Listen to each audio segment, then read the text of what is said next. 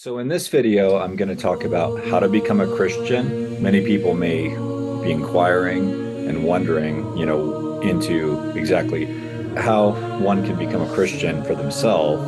And there might be varying opinions, but in this video today, I'm going to talk about 3 steps that are biblically based and based on the commandments of the Lord Jesus Christ to become a Christian. Let's go ahead and start with the first of the 3. The first one is repentance. And not just repentance, but repentance in the name of the Lord Jesus Christ. And so what is the basis of this? For example, if we look at Luke chapter 24, verse 47, Jesus said, and quote, "And that repentance and remission of sins be preached in his name to all nations, beginning at Jerusalem," end quote. Okay, so in Luke chapter 24, the Lord Jesus Christ goes to his disciples, and it says in that chapter that he opened their mind so that they could understand the scriptures and know that all the ancient Jewish prophecies and Psalms were talking about him, and that the Christ must suffer and die and be risen on the 3rd day, and to go forth and preach repentance and remission of sins to all nations in his name, starting at Jerusalem.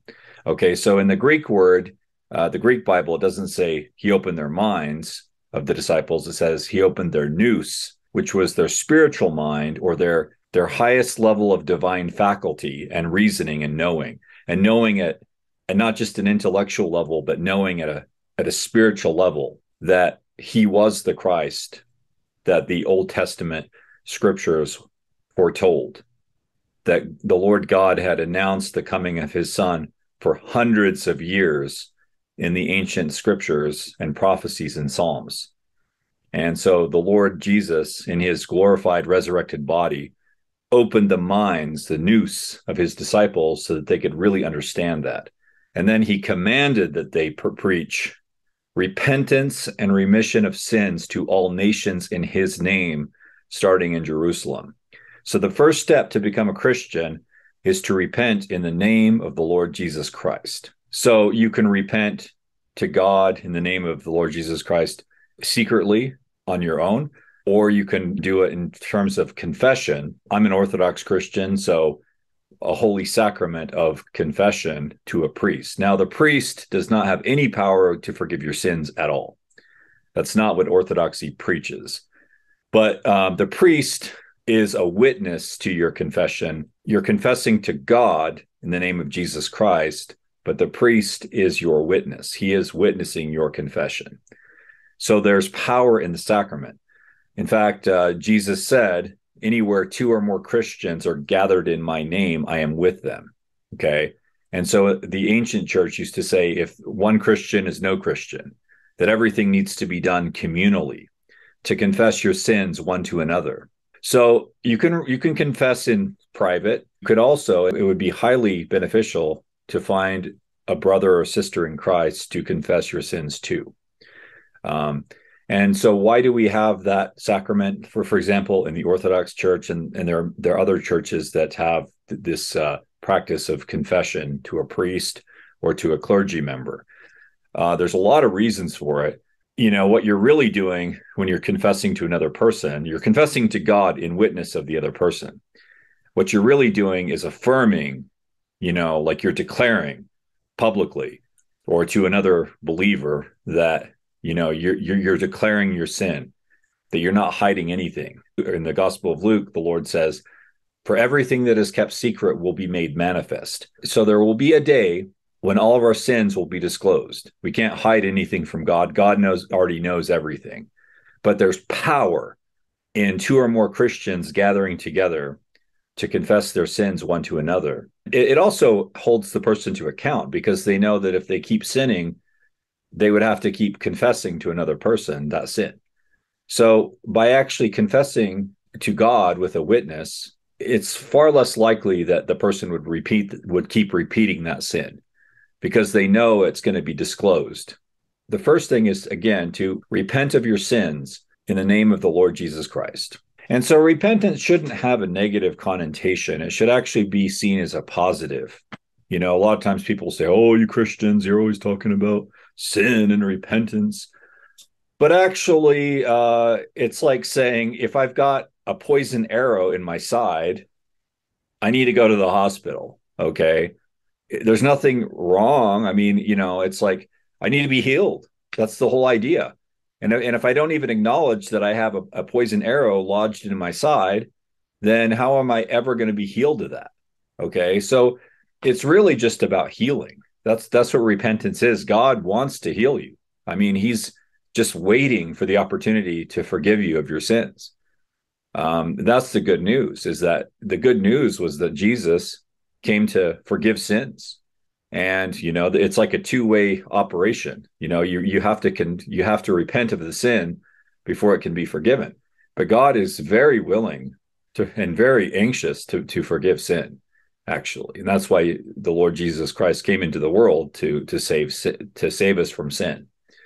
Okay, so that's step one. Step two, baptism and the gift of the Holy Spirit. Now, the biblical references for these would be Matthew 3:16, where Jesus was baptized in the River Jordan. And when he was baptized, the Spirit of God descended upon him like a dove.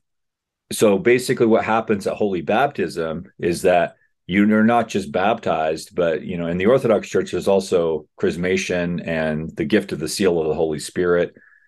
But at a minimum, there should be baptism. And at holy baptism, there is the gift of the Holy Spirit, just as the example of Jesus himself, the Lord himself was baptized, and the Spirit of God descended upon Jesus Christ like a dove. And again, that's in Matthew 3:16. So again, people say, well, do I really need to be baptized? Well, I mean, it is possible to be saved in theory. Well, not in theory, but it is possible, like the sinner on the cross next to Jesus who confessed his sins. Jesus said, on this day, you will be with me in paradise. So, it is possible, at least we have that one case in the Bible of someone being saved by Jesus who wasn't baptized. But I would say you wouldn't want to put off your salvation until the moment of death. I mean, why risk it? There are cases of people like, at the hour of death or the minute of death, they may do a deathbed confession to Jesus. And I'm sure anyone who calls upon the Lord will be saved. But I don't see why you would want to. I mean, don't play games with your life and don't play games with your eternal salvation. I would say don't wait and put it off. The Lord Jesus Christ himself was baptized. And so we should follow his example as best we can and also follow in that and receive the gift of the Holy Spirit so that therefore we have the Comforter with us for the rest of our lives to give us peace, to give us wisdom, to allow us to walk the Christian life. So we don't want to just, do the bare minimum. We want to actually live the full measure of the Christian life, our entire lives. And having the gift of the Holy Spirit at baptism and the Holy Spirit dwelling within us allows us to live the fullest Christian life we possibly can. And when you sin, the Holy Spirit will convict you of your sin. Okay. So are Christians going to sin? Yes, they're going to sin, but the Christian will have the Holy Spirit that will convict them of their sin and will bring that person back to alignment with God much quicker. Because, when the Christian sins, the Christian is going to experience godly sorrow, and they're going to want to correct that sin as quickly as possible because of the Holy Spirit. And so that's why we are baptized. And to Orthodox Christians, baptism isn't just symbolic. It's a holy mystery, and there's power. There's power in the sacraments. There's power in confession. There's power in baptism. It is not just some symbolic notion. And so in the Orthodox Church, there is full body immersion in the name of the Father, the Son, and the Holy Spirit, just as the Lord commanded. And that's the other thing. The other scripture, biblical scripture to back this up would be Matthew 28:19, where the Lord Jesus says, baptize in the name of the Father, the Son, and the Holy Ghost to all nations. So baptizing in immersion, that's what baptism is. It isn't sprinkling, it's immersion, as the Lord Jesus was immersed in the river, full body immersion. And the Lord Jesus Christ commanded to baptize all nations in the name of the Father, the Son, and the Holy Ghost. or the Holy Spirit. Okay. So this is not optional. This is something the Lord commanded. He commanded us to baptize in the name of the Father, Son, and the Holy Spirit. There is power in baptism. And so sprinkling, or, denominations that think there's no power in it, that's not biblical, and that's not keeping in line with Jesus. If there wasn't power in it, the Lord would have never commanded us to do it, and he wouldn't have done it himself. There is power in baptism, and that's why the Lord was baptized, and we should follow his example. And he commanded us to baptize in the name of the Father, the Son, and the Holy Spirit. Okay, so that's step 2. Step 1, repentance. Step 2, baptism in the name of the Father, the Son, and the Holy Spirit. And we receive the gift of the Holy Spirit at baptism, that we can fully live the Christian life. And number 3 is Holy Communion, and that is taking the blood and the body of the Lord into you. The biblical reference for this would be John 6:53, quote, "Except ye eat the flesh of the Son of Man and drink his blood, ye have no life in you." Okay, John 6:53. The Lord says, if you do not eat his flesh and drink his blood, you will have no life in you. So in the Orthodox Church, we call this Holy Communion, and we've been doing this for 2,000 years, just as at the Last Supper, when the apostles, Jesus broke bread and gave wine to his apostles at the Last Supper, and he said, drink this wine and eat this bread in remembrance of me. This is my body and my blood. Okay? Do this in remembrance of me. And in John 6:53, the Lord clearly says that except ye eat the flesh and drink the blood of the Son of Man, you will have no life in you. Okay? So again, this is not optional. This isn't like, oh, maybe we'll do it once a year, or maybe some members will partake, others won't. No, it's clear. If you don't do it, you have no life in you. And so in the Orthodox Church, at a minimum, well, we do this every week. Sometimes Divine Liturgy is multiple days in the week. But again, you would want to take the blood and the body of the Lord as much as possible to have life in you.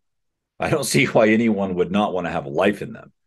And I know there are some denominations that don't even do the Eucharist, and I can't even understand that, because the Lord clearly commanded that if you do not eat his flesh and drink his blood, you will have no life in you. Okay. And the other thing in John 6:54, quote, "Whoso eateth my flesh and drinketh my blood hath eternal life, and I will raise him up at the last day." End quote. Again, quote, "Whoso eateth my flesh and drinketh my blood hath eternal life, and I will raise him up at the last day." End quote. So again, I don't see how any more clear you could get. The Lord is saying, eat my flesh, drink my blood, and if you don't do it, you have no life in you. And if you do it, you will have eternal life, and I will raise you up on the last day. You will abide in me, I will abide in you. My blood is in you. My life is in you. My life force is in you. Okay? So these sacraments are not symbolic. They are powerful. They are life-changing. They are not to be taken lightly. And so in the Orthodox Church, when we take Holy Communion, we do so with reverence, faith, and the fear of God, that we partake worthily of the blood and the body of the Lord. This is not a casual thing. We do not take it lightly, okay? Because we are literally receiving the life energy and the lifeblood of Christ in us, so that we can fully live the Christian life to its full measure, okay? So again, 3 things: repentance in the name of the Lord Jesus Christ in secret, and also to another brother in Christ, to fully cleanse you of your sins, to heal you. God is waiting to heal you. Okay. Number 2, baptism and the gift of the seal of the Holy Spirit, and baptism by immersion in the name of the Father, the Son, and the Holy Spirit. And you will receive the gift of the Holy Spirit to allow you to live the Christian life, because you cannot live the Christian life in and of yourself. You need to have the Holy Spirit dwelling within you to live the Christian life. And number 3, Holy Communion, taking the blood and the body of the Lord, to take his blood and body and life force into you and he abideth in you, and he will raise you up on the last day, and you will have eternal life in him. And that as you do these sacraments, you will grow closer and closer and closer to the Lord. Okay, your whole life, you can live the full joy and the full measure of Christ. And if you sin or you make a mistake, you repeat step 1, which is repentance, and you keep doing the Holy Communion, and you keep in the Word of God, and you keep communion with your brothers and sisters in Christ, so that you can continue to grow and become more like the Lord yourself as you live the Christian life. So again, those are the 3 steps: repentance, holy baptism in the gift of the Holy Spirit, and Holy Communion, taking the blood and the body of the Lord into you so that you may have eternal life. I hope you enjoyed this video. Please like, please share with a friend, and I will see you in the next one.